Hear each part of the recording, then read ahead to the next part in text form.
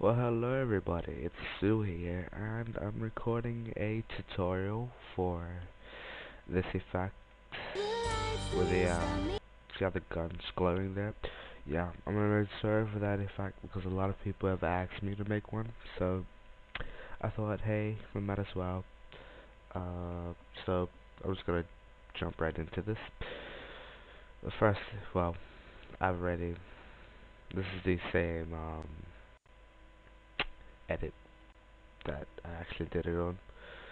So as you can see here, the gun's already glowing, so I'm just going to take it off. And what you have here is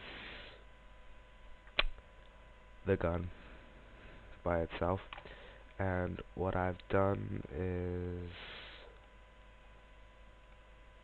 hold on, just gotta, Jesus, my right click doesn't work, so I have to manually uncheck all of these. I'm sorry. Right, so what I've done basically is just mask the body of the gun for the entire clip, as you see here, until it scopes in, and I've done that for the entire video. So you see all these keyframes. Where you mask, if you guys want me to make a masking tutorial, I will make one, but just know it'll be long and boring, so yeah. Okay, so as you see, I masked for that whole video. Okay, good. Now, I'm going to turn the video track back on, and as you can see, the part that's masked is just brighter because I've changed the compositing mode from source to add, so it's brighter. Okay, that's one part of the glowing gun. Now, the second part is to add some wiggle. Because, oh man, that volume. Okay, shit. Okay, so as you see, like it wiggles a bit now. It's kind of doing like a jittery thing. Right, that's how you get it to kind of have like an angelic wave. But to enhance the effect, I've done actual wave and just copy this settings. I don't know if you pause the video or whatever. Let's copy it.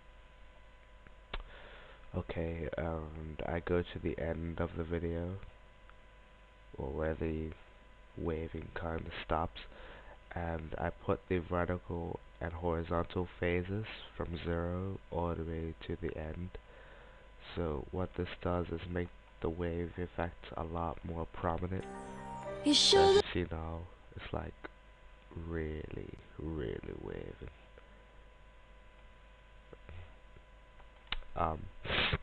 The next thing I do is add a diffusion, because this is what the glow is, well, most of the glow is. And as you see, if I just turn the glow down, it goes to nothing basically. Turn the glow up, it really brightens up. Put the ambience way up and the dim to 75, because, well, you don't have to, but that's where I like it, because when you're at the rays it gets a lot brighter.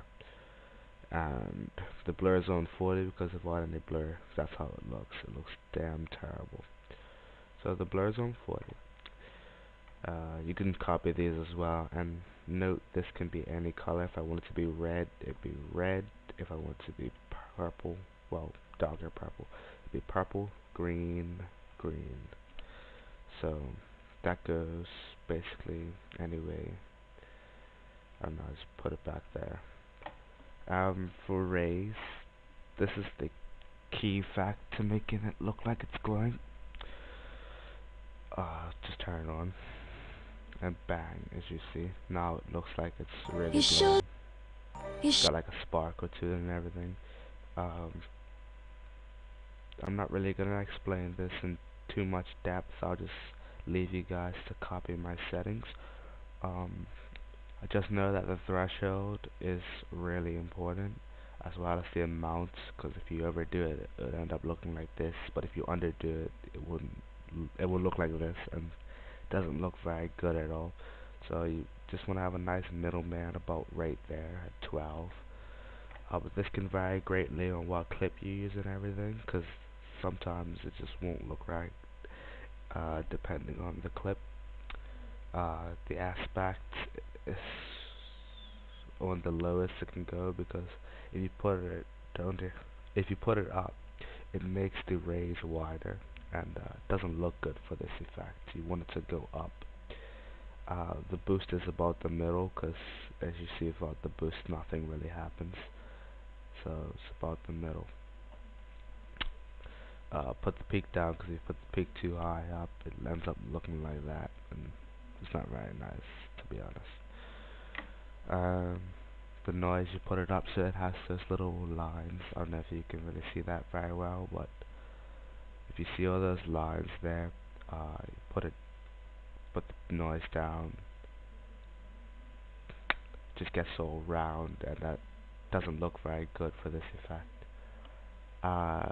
The hue, well, the hue is just a color, so you can make like that type of purpley thing, and like the hue sweep makes it more like it just gives kind of a pearl scentsy effect, and saturation changes it from being just like black and white to super colorated. Yeah, though, that's how you do the glow effect. It's really not that hard. Credit to y'all a lot for making the original effect. All I've simply done was convert it into Sony Vegas. I've made this, yeah, converted it to Sony Vegas, basically. Done this my own way, though, no tutorial. So, leave a like, sub, and maybe some suggestions on what I should make a tutorial on next.